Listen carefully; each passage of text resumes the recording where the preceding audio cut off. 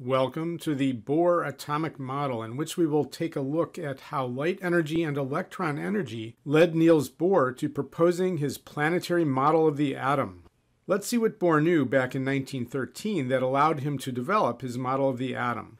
First, there is the electromagnetic spectrum. We can look at this spectrum as wavelengths of light that have a very wide range, from greater than 100 meters to less than a trillionth of a meter. A narrow band within that range are light waves that our brains can detect through our eyes absorbing those energies, and so this is the visible spectrum, with each color corresponding to a different wavelength. Other wavelengths correspond to a variety of different waves, such as radio waves, microwaves, infrared, ultraviolet X-rays, and gamma rays. And these are simply names given to different ranges of wavelengths, and as the wavelengths get shorter, the energy of the wave gets bigger.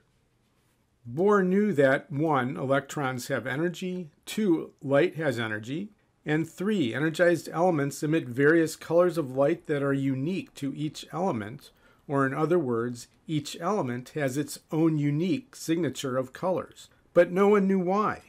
Bohr figured out the why, and that is what this video is about. How did he do that? Let's look at the element that Bohr first looked at, hydrogen. If we energize hydrogen gas with an electric current, hydrogen emits a color spectrum of 4 colors. Our nervous system, however, is not able to see the 4 individual colors. Our brain integrates those 4 colors into one specific color, so that's the color we see. But when we diffract or split hydrogen's pale pinkish color, we can then see the colors that are actually being emitted by hydrogen atoms. Violet at 411 nanometers, blue at 434 nanometers, a blue-green at 486 nanometers, and red at 656 nanometers. This is the emission spectrum of hydrogen. An emission spectrum is all the specific colors emitted by an energized substance.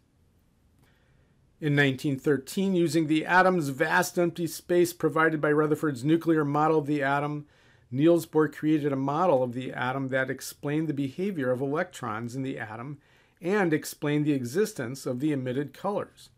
In Bohr's atomic model, the electrons orbit the nucleus. The electrons can only have specific discrete energies, and the higher their allowed energy, the larger the radius of their orbit. In Bohr's model, for an electron transitioning from higher to lower energy, from a further orbit to a closer orbit, the difference in energy is emitted as light. A larger difference in the change of the electron energy results in higher energy light. The energy of the emitted light is equal to the electron's energy change, and those different light energies give us different colors of light. Notice that in the transition, the electron does not exist in between those allowed energies. The electron can only exist at discrete, allowed energies. If the electron could exist at any energy, then there would be any amount of change in electron energy, which would result in emitting a large spectrum of colors, a continuous rainbow. But only specific colors are seen, and those specific colors are constant. And so the electron changes are constant. And so the electron exists at specific, discrete energies. The orbits are numbered with integers, which has important mathematical significance in Bohr's analysis in representing the electron's energy. Bohr found that these energies result in hydrogen's emission spectrum. An electron's energy change from n equals 3 to n equals 2 emits the energy of red light. An electron's energy change from n equals 4 to n equals 2 emits the energy of blue-green light, and from 5 to 2 gives blue light. Without being disturbed, the electron exists at the lowest energy possible, which is called the ground state. If a ground state electron absorbs the right amount of energy, it can go to a higher energy, but will then lose that energy in the form of light and go back to ground state. The electron that has absorbed energy is called an excited state electron. So ground state absorbs energy, goes to excited state, loses energy, and goes back to ground state. Ground state electron, excited state electron, and ground state electron.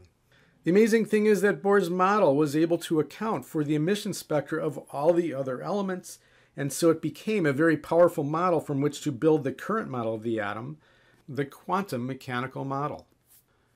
In summary, electrons orbit the nucleus at specific energies. The higher the electron energy, the further its orbit is from the nucleus. 3 electrons will remain at the lowest possible energy, the ground state, unless they absorb a specific amount of energy that will allow them to get to a higher allowed energy called the excited state, which is a larger orbit. 4, if an electron absorbs energy, it will then lose that energy in the form of light energy, which we see as specific colors when diffracted. Bohr's model was an essential step toward developing the quantum mechanical model of the atom over the following 13 years, which is our current model of the atom. See ya!